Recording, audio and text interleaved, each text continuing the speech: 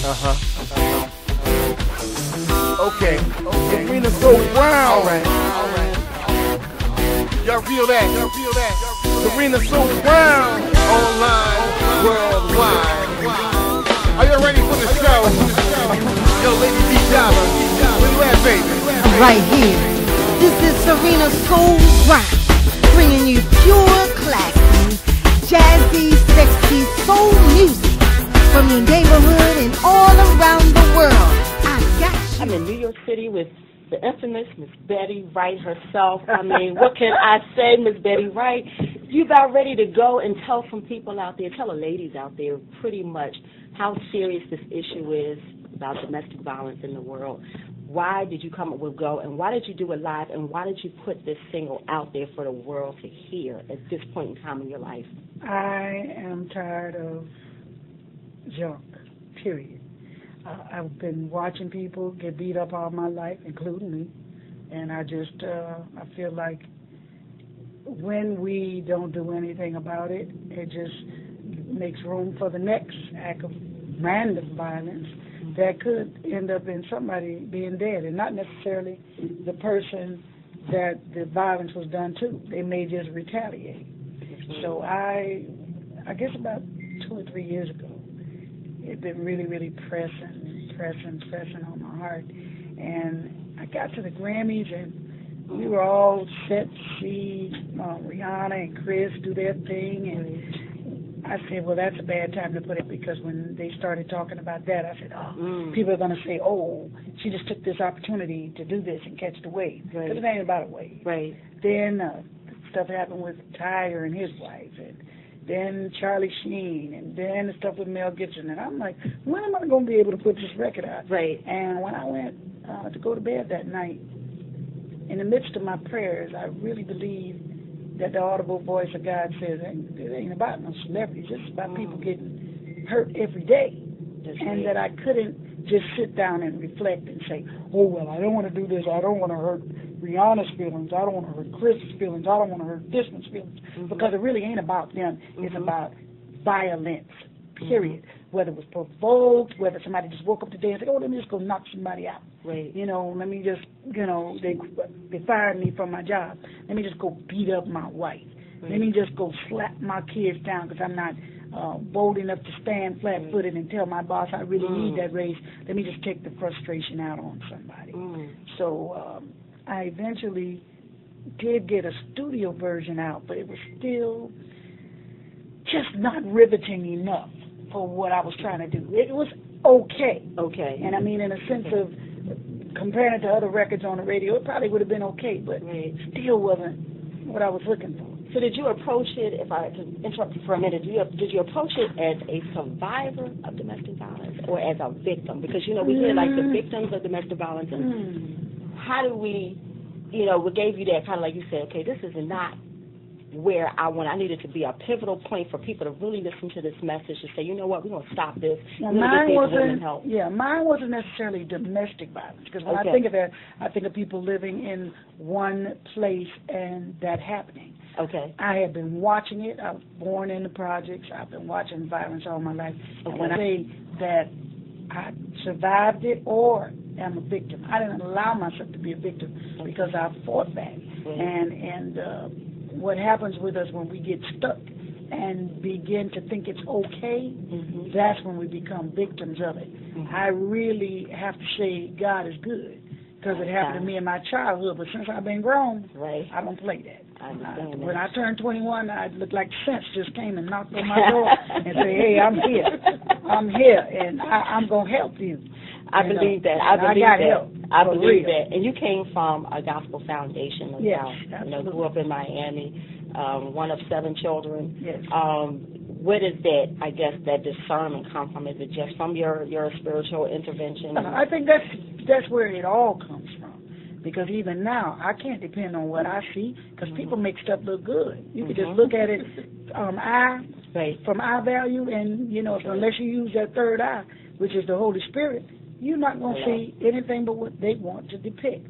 I saw somebody on TV yesterday talking about body language. Oh, did you see when he turned his foot this way? He's saying, man, you could do that just because you know what they're looking for. If I want to seem assertive, I've already heard people say, when you're talking, turn your palms down and say you know. That means I know. But if I'm talking and I'm doing this, I'm saying, I don't really know if I'm talking to you with my palms up. That's a bunch of crap. Because if I want to throw you off, I could just say, I don't know, and I know everything about it. Because I know you reading me, my body language. So I learned to read body language people that are looking for that in me to throw them off. Simple things to confound the wise, or the ones who think they're wise. Yeah, so I totally depend on the discernment of God, because otherwise I'll just make a mistake if I lean on unto my own understanding. Lyrics. Your lyrics are so true. Just, the real raw grit, soul, and experience of it all.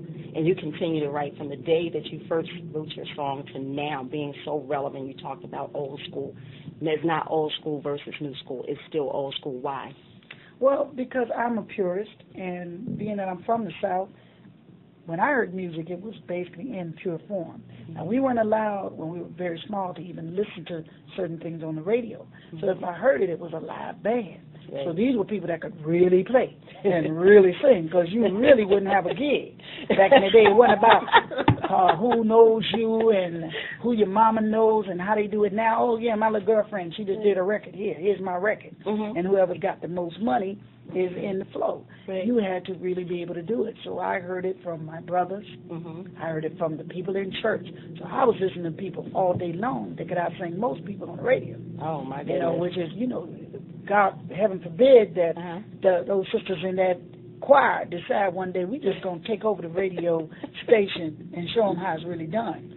And just don't let nobody on the air unless they can really sing. It won't be but about 3 records getting played. That's true. So y'all came up with Echoes of Joy. Yeah, my mom said she heard that that was given to her in either a dream or a vision. That God said, call the children the Echoes of Joy. And she was our only musician. Everything that you see me do, that's what my mom did. Play the guitar, write her songs, sing, produce. She did it all. And she did it before it was fashionable. So she didn't get a lot of credit for having her own company, but she used to sell her records out of the house and sell them at the venues. We opened up for all kind of famous people. Swan Silvertone, Swanee Quintet, Soul Stirrers, when Shirley Caesar was still with the Caravan, Albertina Walken, all of them. You talking about yeah, for real. For real. The Hightower Brothers, and just amazing gospel groups. So it was in us, and the gospel, it never leaves, and I think people try too hard. It's like separation of church and state. That's a bunch of crap. You go to court, what's the first thing they make you do to see if you're going to tell the truth? Put your hand on the Bible. Come on, girl. That's just off. That's just off. You're never going to be separate. You can't have a state without God, because He is the state. He made the state and everybody in it. That's right. So I don't hide, my lifestyle under a bushel. That I believe God is the perfect giver. So if I got a gift, I know where it came from. That's why it's easy for me to say I'm good, because God is good. And when I say I'm talking, people will think you're not modest. If you don't say, oh, well, I sing a little bit. Oh, I write a little bit. I write a lot, because I depend on God. And He's great, and He is good. All the time. So when I'm writing, I'm always thinking that God gave me this song. When I supply the faith, all I need to do is work.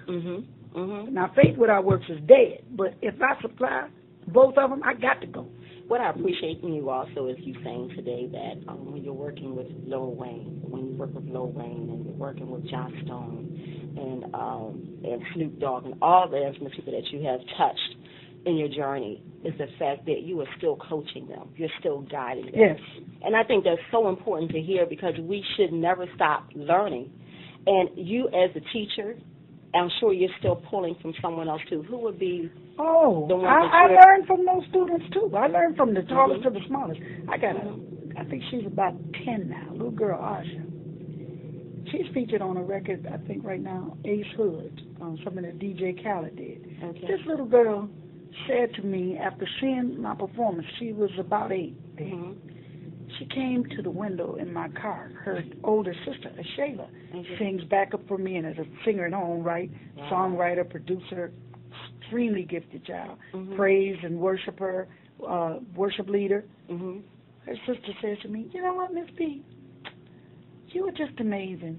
And there's nothing anybody could say about Dinah Ross that they can't say about you, because y'all are like right here and here. And when she put the little level hands up and showed me how she saw me, that just incredible. It did something to me. Now, it's a simple thing. Yeah. It's a simple thing, but you know how strong that is when a kid says that? Because you can't pay them to say it. They will eat your candy, eat your Fruit Loops, your Captain Crunch, and still tell you your dress is ugly.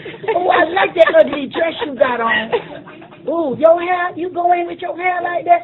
Okay, I love you, but they'll still tell you. When your friends say, girl, you look good. Girl, go ahead. You know, stepping out there and say, ooh, child, she a hot man.